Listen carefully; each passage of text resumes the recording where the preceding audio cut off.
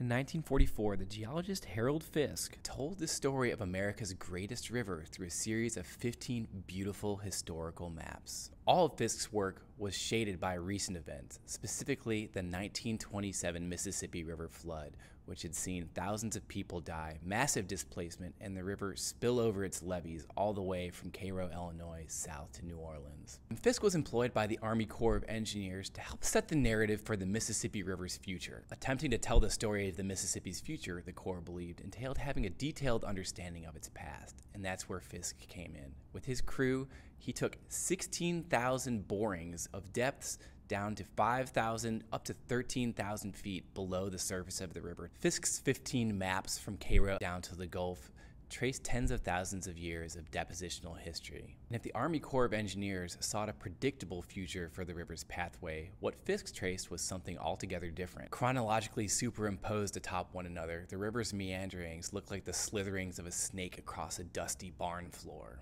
And the metaphor isn't far off, because the survey had to sift through the abandoned boundaries of the river as it slipped out of its own skin and moved to a new destination. Perhaps a better metaphor is a mandala, a Zen sand painting made by Buddhist monks, capturing the elaborate detail of human creations, but always swept away in the end, signifying impermanence. What Fisk made was a thing of beauty.